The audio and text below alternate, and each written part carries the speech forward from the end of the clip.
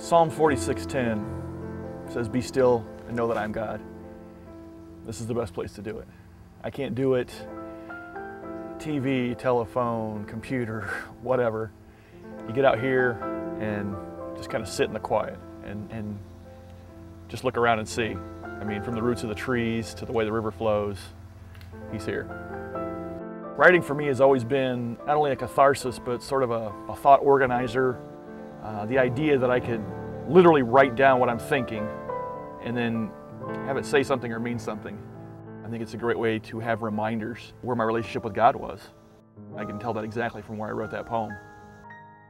Our spiritual life here on this earth is always going to ebb and flow. There's going to be dry times, there's going to be times of plenty and times of laughter and times of tears. I mean, it's very much a part of our cycle in our life here. It's part of being human.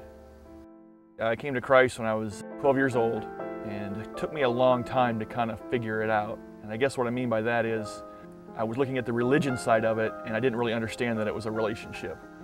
And it took me a long time before I realized that the things I'm doing to try to reach God, which is what religion, aren't going to work. But this whole idea of He and I together in this relationship and literally doing every day together is what it's all about.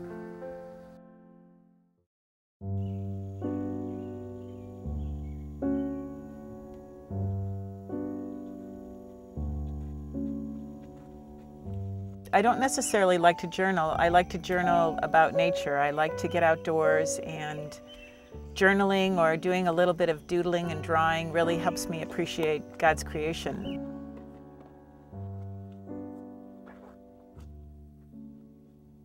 I feel closer to God when I'm out in nature. Part of that is an exercise or a discipline of writing and drawing when I'm out in nature. I'm not an artist, I'm a hack, I'm a wannabe, but I'm drawing this lake and this scene, and again, I could take a picture of it and have a better reproduction of it, but the act of drawing it is just a way to look a little deeper, to slow down a little bit more, observe a little bit more. It's just a discipline I've come to enjoy and appreciate. I am crazy about bugs and birds and animals and the botanicals. I just love all that, and so I'm just in awe of the fact that God created this, and it's so diverse and so unique and so amazing that that's a great way for me to connect with God.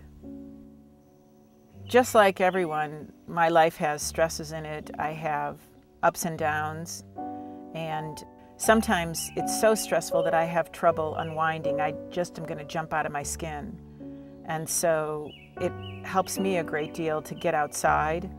It helps me a great deal to go for a walk or to write some things down, to draw a picture. It helps slow everything down a little bit and to get among the beauty that God has created and to be able to feast my eyes and my ears and my senses on what God has created. There's just nothing like it for me.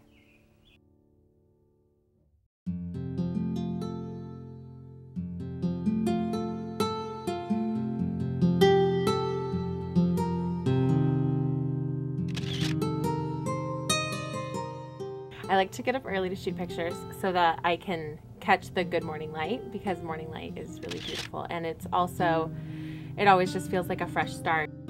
Like for me, light is like the most powerful way that I can see the Creator. The sunrise is amazing, or if the moon is just full and beautiful and shining on the water. When I shoot nature, I don't usually have a lot of expectations. Things are constantly changing and you don't have control over a lot of it, which is really interesting and what kind of makes it alive.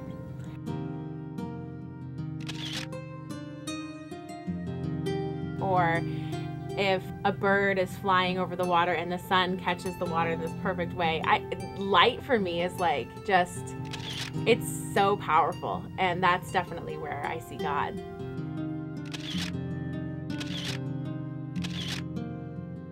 You can see the dew, and it just feels like it's always a mystery, which is really beautiful to me, and I feel like I see God in that, because God is a mystery, but a mystery that we can believe in and that we can trust. And I can trust every morning that I'm going to find something new and see new things.